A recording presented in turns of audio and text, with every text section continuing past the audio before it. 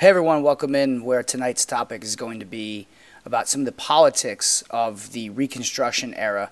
And inevitably, we have to begin with one of the more interesting developments ever in American presidential history, which is the impeachment of Andrew Johnson. Yes, that word impeachment is really the focal point for the beginning of the video tonight. And impeachment is something that occurs.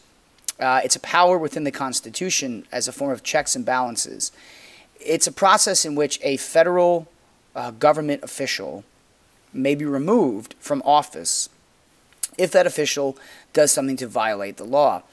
This protected the integrity of the Constitution in that politicians are not exempted from the law. In other words, presidents can't break the law. Congressmen, congresswomen, Supreme Court justices, these elected officials cannot be held above the law. They must be accountable for their actions. And so within the Constitution, there is the power of impeachment.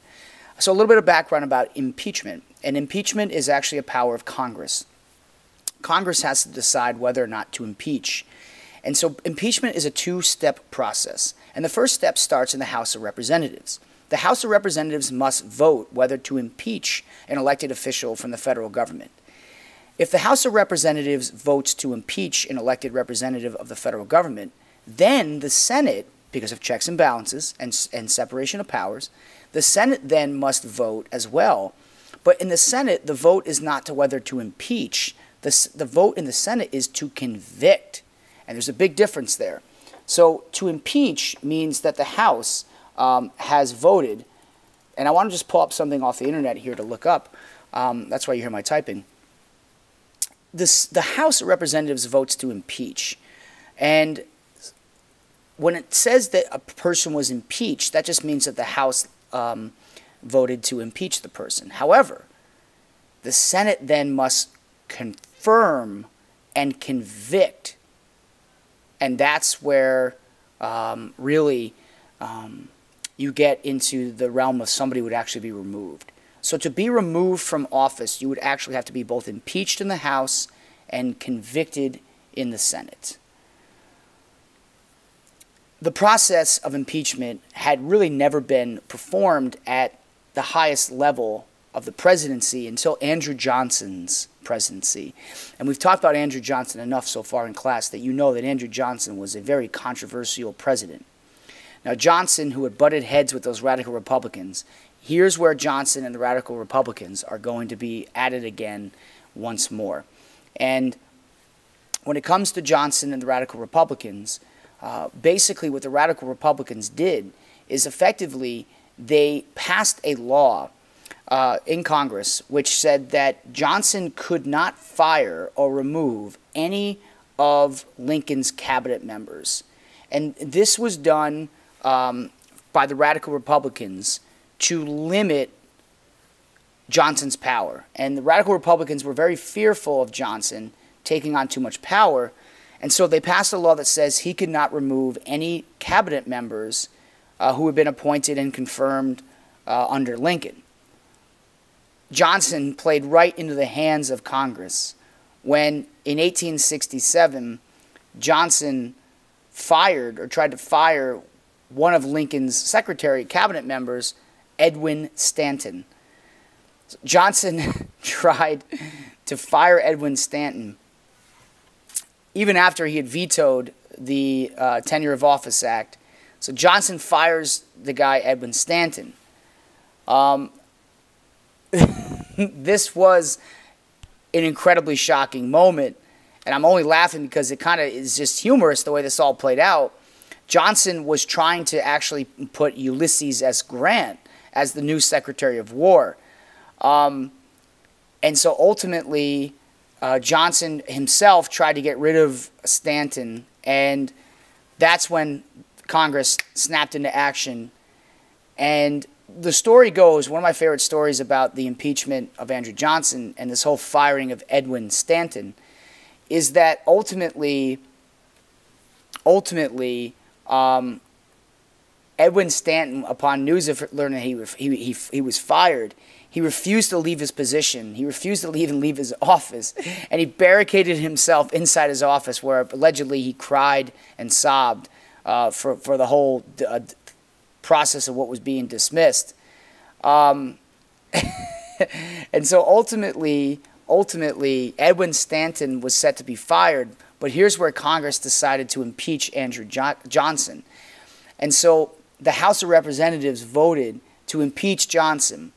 That passed in the House. So Andrew Johnson became the first president ever to be impeached because he tried to fire one of Lincoln's cabinet members. But as I mentioned earlier now, the impeachment only means that the Senate must convict. And that's where Johnson failed to be convicted. When the Senate voted, they failed to receive a 2/3 majority vote to convict Johnson of a crime. And so Johnson was able to remain in office despite the fact that he was impeached. He was not removed from office. But you want to talk about awkward. Johnson had to finish the rest of 1868. He finished Lincoln's term in very awkward conditions, and he would no doubt have a rough patch to go through as he finished up his presidency. But Johnson will go down in history as one of 2 presidents ever to be impeached.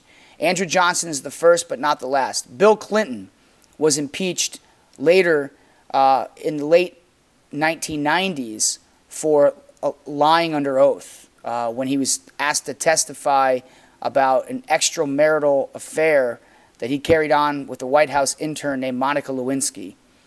Clinton lied about his association to Monica Lewinsky, and he was impeached by the House. But again, like Johnson, Clinton was not convicted, so he remained in office.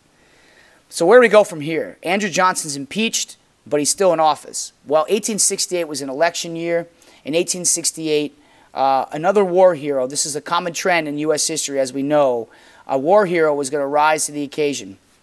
And a war hero like Ulysses S. Grant was the perfect Republican candidate, and Ulysses S. Grant is going to become the Republican candidate, and he would go up against the Democratic candidate named Seymour. I forget Seymour's first name, but Seymour was the Democratic candidate.